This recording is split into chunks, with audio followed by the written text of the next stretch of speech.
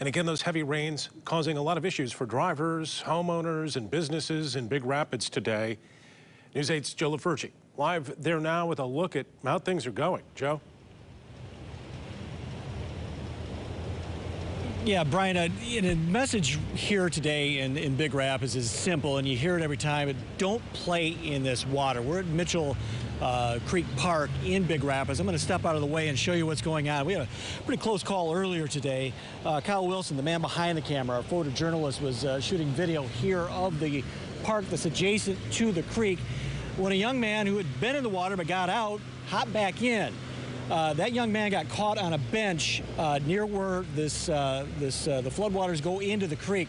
You don't see that bench anymore. That bench is gone. It's washed away down the creek. The kid was stuck. He didn't have any place to go except down the creek. So Kyle, some fast thinking on his part, grabbed one of the poles we use for our portable lighting for live shots, was able to extend that pole out so the young man was able to grab it, and Kyle pulled him into safety.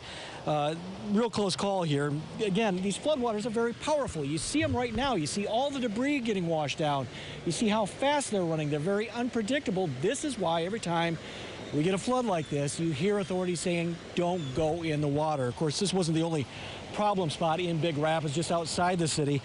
Some streets covered with floodwaters. This is 220th Avenue between Madison and Woodward, just west of the city. Vehicles were getting through, but again, that could be a dangerous situation as well, because you don't know how fast that current is going or how deep that water is, and it could actually wash away a vehicle, even though those vehicles are obviously very heavy. Not in this case, but that could happen.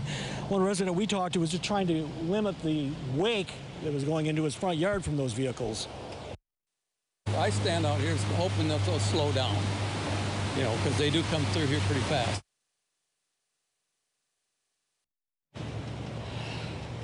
And another word to the wise, all this floodwater is going across parking lots and in through basements, and it's picking up a lot of contaminants along the way, a lot of stuff you don't want to come into contact with. So that's another reason to just stay out of the water. Live in Big Rapids, Joe LaFurci, News 8.